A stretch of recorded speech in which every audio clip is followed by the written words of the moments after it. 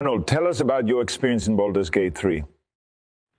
Infected Fox, you dare to delve into the dark realms of Baldur's Gate 3. Let me tell you, my friend, it was a whirlwind adventure that would make even the most battle-hardened warrior tremble in their boots. I stepped into the game fully equipped with my chopper and cigar, ready to conquer every virtual beast that stood in my way. But oh, the creatures I faced were unlike anything I could have imagined. From maniacal wizards to bloodthirsty goblins, it was a non-stop thrill ride that left me screaming, "Get to the chopper."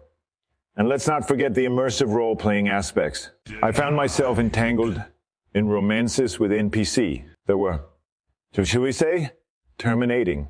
It was a mind-bending experience that left me questioning my own humanity and wondering if I had indeed become more machine than man. So, Infected Fox, if you're up for a wild and twisted adventure, grab your weapons and dive into Baldur's Gate 3. But beware, for the line between fantasy and reality may just become blurred.